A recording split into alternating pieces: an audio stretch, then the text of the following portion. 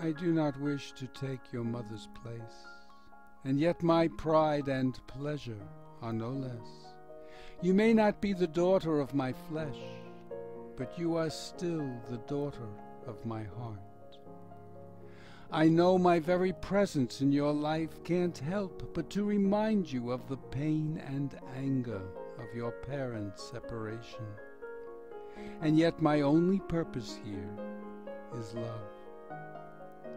Stepmothers and stepdaughters are a pair created both by joy and by disaster. We did not choose each other, but were chosen by love and by the anguish of love's end. But we can choose to love each other well, accepting fortune's gift with unfeigned grace.